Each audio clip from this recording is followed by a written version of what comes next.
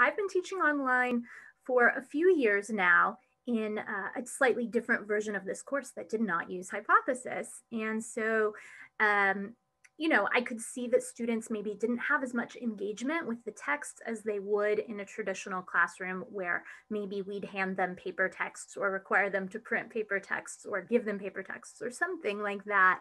And I could also see that even though we had these synchronous classes where we met face to face and where I was able to form these personal connections with students, there was also this problem where students weren't really connecting as much with each other as they would in a traditional classroom. And I was really struggling with ways to facilitate that. So enter Hypothesis this past semester. Hypothesis really allowed me to do two different things.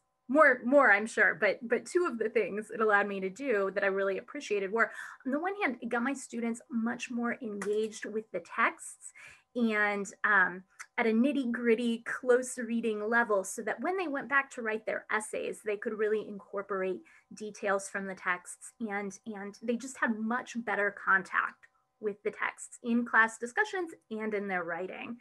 And then on the flip side, Hypothesis created this space for my students to be with each other and hear each other's ideas and respond to each other's ideas, where I was largely absent. So I didn't do a lot of responding to or moderating their annotations. I would grade them. There's a very easy way to grade them in Canvas, but then that did not show up, of course. So what they were seeing on the text was each other's ideas, each other's comments, each other's questions.